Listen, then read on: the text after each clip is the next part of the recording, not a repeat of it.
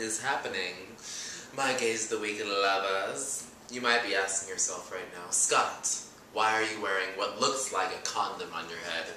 To which I reply, well, I'm just trying to hide the atrocity that is underneath this.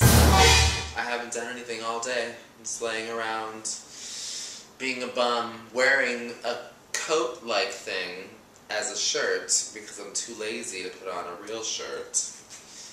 Yeah, it's that kind of day. You know what? It seems like every Wednesday I'm like, you know what, guys? It's just been kind of a blah day, so I'm really sorry that you got stuck with me. But I hope that you're not sorry. You know what? I would show you how drab and sad it looks outside right now, but I don't want to make you depressed too, so you're just gonna have to look at my face for the next 3 or 4 minutes. Or you can change the channel. Whatever you want, really. So I had a really good and long chat with our Monday Ryan today on the phone. He's like my Oprah. Whenever I have a problem, I just go to Ryan. And most of the time, I don't know if I can really take for serious what he's saying because he is, you know, an insomniac. And in fact, seriously, I talked to him today at like noon, and he hadn't been to bed yet from the previous night. It's crazy. I mean, we all know he's busy, but I mean, he's gonna die. I'm really worried. So what do you think I should do today, guys? Should I read my Kindle? Should I watch Friends? Should I listen to Britney Spears until my ears bleed? That'll never happen. Should I watch The OC and pretend like I'm a 16-year-old teenage girl again? So how was your Valentine's Day? What did you do? Did you get anything exciting, anything fun? I had to work, so nothing exciting happened over here. So, yeah, I just basically hung out with my dog last night. We made love and everything. Not really. Bestiality is wrong. I'm just gonna get straight to the questions. Brian and Daniel want to know, what's up with my V-Day? My Valentine's Day? I just told you. Ryan wants to know if I have a Tumblr account. Yes, I do, and I actually used to put, like, movie reviews and music reviews and all this kind of stuff on there, but I don't have time for it anymore. Or actually, I kind of do now. But I better figure out what I want to do with that first. Don't follow me on Tumblr yet until I figure that out. I will let you know. Roland wants to know, is my life different now than I originally thought it would be? Completely different, like 180. You know, I figured by now I would be in LA or New York, or still living in Austin, doing theater, or some. It's not that I'm not happy where I am now. I am. I'm just, you know, life takes you in several different directions. The currents of life take you and put you back and take you. I don't know what I'm talking about. Miles wants to know, how do I occupy my time when I'm alone? I read all the time.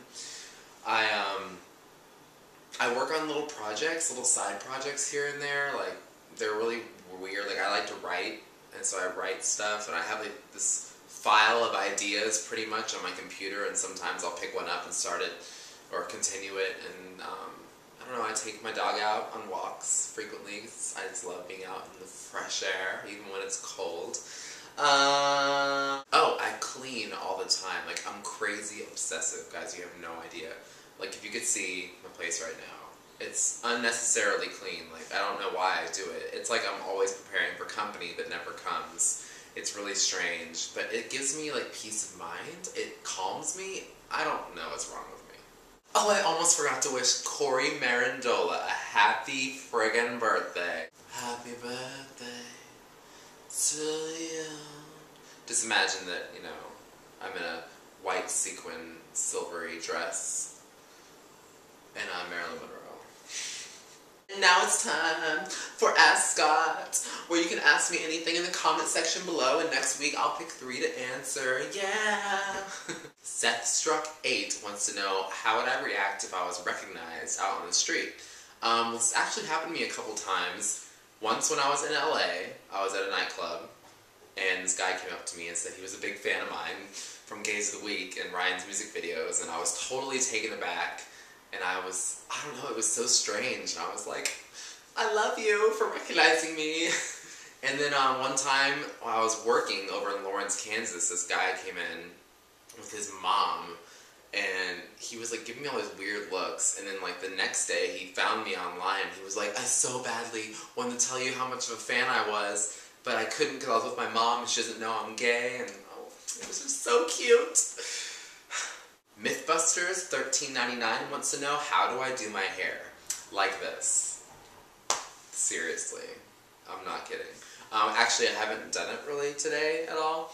Usually when I do my hair though, I wet my hands just barely, so they're almost not even dripping, and then I go like this. And then I just run it through, and I find it until it falls perfectly like I want it to. It could take anywhere from 10 to 30 seconds. And then I go, freeze it in place. Works every time, like a charm. Mr. Intense 11, who I've actually answered one of his questions before, but he's just so goddamn good at it, wants to know, what is more attractive, arms or abs? Arms. All the way.